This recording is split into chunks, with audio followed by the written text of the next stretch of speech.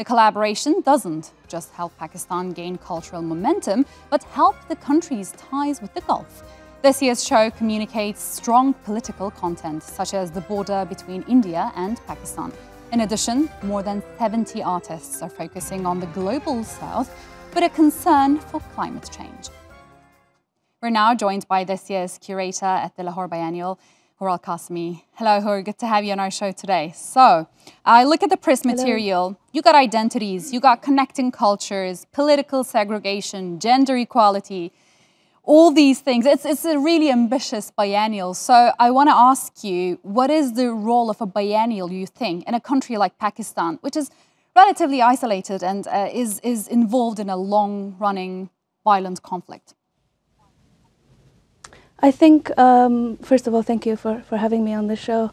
I think a country like Pakistan has been kind of misunderstood, and it was really important for me to do something there. So when I was invited to be the curator, I knew it was something that I really wanted to do, to create these bridges. My experience of Pakistan has always been through Britain, through the UAE, and it was really important to go there and see for myself what this country is all about, and especially the city of Lahore that has a really long cultural history of Mughal, Hindu, Sikh, British architecture, etc. So I think it made complete sense for me to take over this role and really show the world that actually Pakistan is not as dangerous as the media tells us it is. Okay, so you think that it can actually play a role in terms of boosting tourism? Definitely. I think it's not the main goal, but with every cultural activity, tourism comes. But it was really important. We had artists flying in from all over the world. You know, as a woman, being there, spending weeks at a time there, I have to say it's a very safe place, walking down the street. So a lot of people who were nervous about flying there felt very ashamed that they had these preconceived notions of what Pakistan is, and the same, you know. But Hoor, did it happen a lot? I mean, were artists from the West actually worried about coming to Pakistan? Not a lot of the artists, but I mean, some people, some journalists, some press, I think, maybe a few artists. I think the artists that I have are really very international, so it was more about you know, being able to come with a time schedule and flights and things. But there were, every time I went, I had questions. Is it safe? I mean, that was the question I would have for the last 2 years every time I would visit. And was it your first time in Pakistan, coming for the biennial? Yeah, so when they invited me, it was my first time. It was November 2018, and I've been going back and forth ever since, spending a lot of time there. There's so much to do, and it's a young biennial, and I was a bit too ambitious, but it was really important to take into consideration this whole city. You know, the locations, the history of certain sites. For example, Pak Tea House, the place where writers would meet during the formation of Pakistan. You know, it was the place when Pakistan was formed where a lot of writers would, famous writers would spend time. So to bring life back into these places that were known in history. Okay, so I came across a work, Amar Kanwar's film, A Season Outside.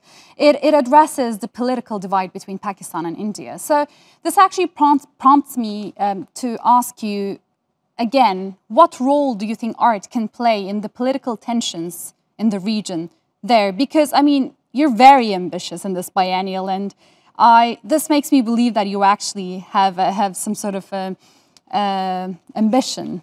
Yeah, I think, you know, everybody is always fearful of the other. It's always us and them. There are all these borders and walls coming up throughout the world. And I think it's important to think of what unites us and what brings us together. The Wagah border, actually the border of India and Pakistan, is not far from Lahore, and I've been there twice. And it's really important to see that how just one line could create such a difference, such conflict. This work was actually shown a long time ago by a colleague and mentor of mine, Okwi Envizor, who passed away in March. And for me, I discussed Lahore Biennial with him a lot, and it was his request for me to show this work by Amar. even though it was an older work. There are many works that artists have created throughout their lifetime that were relevant for this show. It wasn't about just commissioning new work. So it was important to have that mix of older works that have been maybe overlooked or haven't received as much attention that really make sense in that time and place. Okay, so Hoor, obviously there are some pitfalls of showing contemporary art in a traditional society, and you are used to this. I mean, obviously relaunching Sharjah Biennial in 2003. So how has it been working in Pakistan so far? I mean, people can get offended and authorities can get offended very easily, right? Yeah, I mean, it's like that in many places. I mean, even in the West, people think there's no censorship in the West, but there is. You know, you can't talk about Palestine, you know, for example. So there's a lot of ways to work around an exhibition, because these discussions are very important and you have to talk about them. But the idea is not to offend your public, because if you offend your public, you have no public in the end. So it was a lot of discussions. I don't pretend that I know everything going into a country that has its own rules and regulations. So it was very important for me to work with the team there and really listen to their concerns and try and have discussions with artists around that.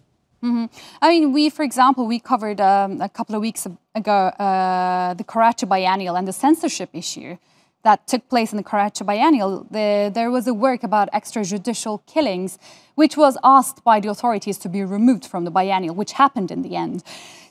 What did you feel when you saw that happen? I mean, did it not make you fear that it could happen to you as well? No, well, I think the team were obviously very fearful, so they were very careful. And that's why I wouldn't want to push in any way. I mean, there are works that we had that spoke about certain things. I had, you know, some works looking at minorities in Pakistan, like the Hazara community and other communities. But in a way, it wasn't as directed, you know. It was more subtle. It was more within the framework of other exhibits around. In a way, it did make us extra careful, I have to say, but it didn't take away from my exhibition in the end. Yeah. So you wouldn't say that any sort of censorship took place at all? No, I think at the end of the day, is it censorship or self-censorship? You know, it's a discussion that you have with artists, with the institution, because, you know, what can offend in one country might not in the other. And at the end of the day, I'm not there to break any laws or to get anybody into trouble. I'm just there to create the best exhibition that could really bring out these discussions through talks, through film screenings, and the exhibition itself. Okay. Well, thank you so much for sharing this with us, Hoor Al Qasimi. Good to have you on our show today.